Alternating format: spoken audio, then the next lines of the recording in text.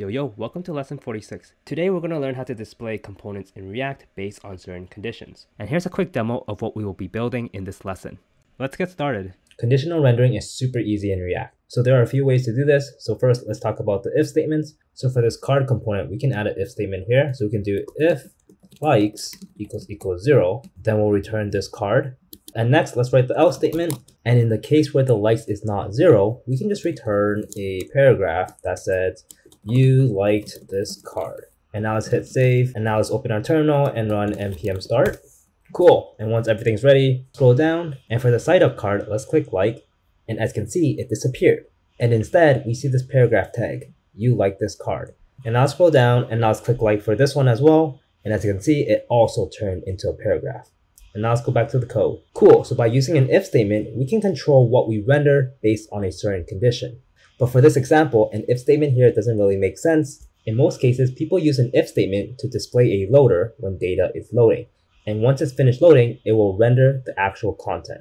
So now let's get rid of the if statement. And instead, we can add conditionals into the HTML template itself. So inside the HTML to add JavaScript, all we have to do is open the squiggle brackets. And all we have to do is use a ternary operator, where basically we write a condition in the front. So let's do likes equals 0, and then we add a question mark.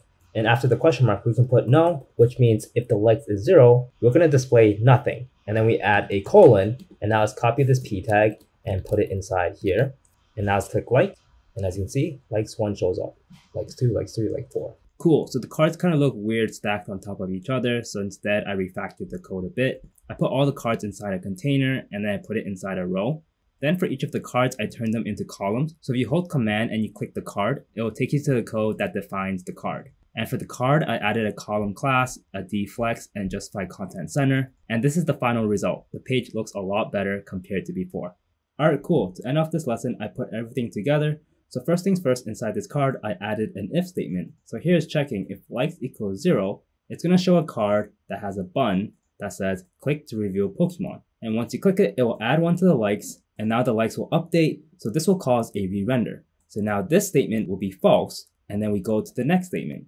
And here we return the original card. And basically I added one more statement here where if likes equals 10, we're going to hide the likes button. And if not, we're going to display the likes button.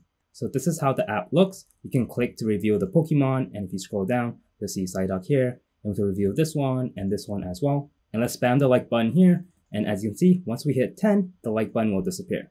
And that's basically it. Using conditionals in React is super powerful. As you can imagine, we can do really cool stuff now. And that's pretty much it for this lesson. Hopefully you learned something new. Make sure to like and subscribe, and I'll see you in the next lesson.